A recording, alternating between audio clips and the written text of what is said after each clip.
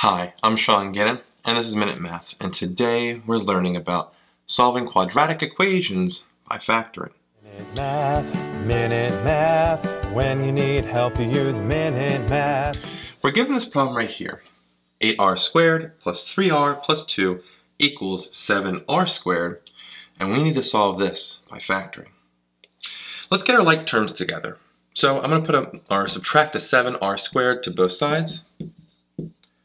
And 8r squared minus 7r squared is just a 1r squared. Bring down the 3r, bring down the 2, and then the right hand side is equal to 0. So now we have a quadratic that's equal to 0. Let's factor it. We have to look at our c value, which is 2, and ask ourselves, well, what two numbers multiply to be 2?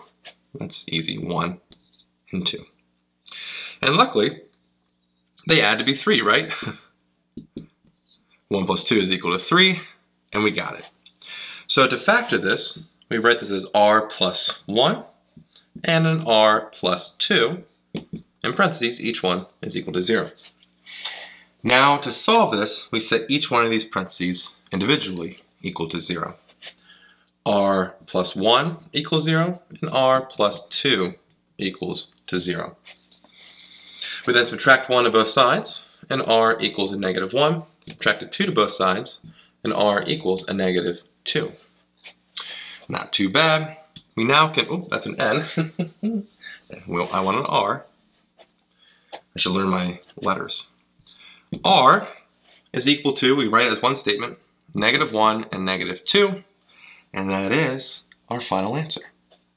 I hope this video was helpful for you, and if it was, please subscribe to this YouTube channel and like this video. This helps us make more free math lessons for you and for everyone else. So as always, thanks for watching. Minute Math, when you need help you use Minute Math.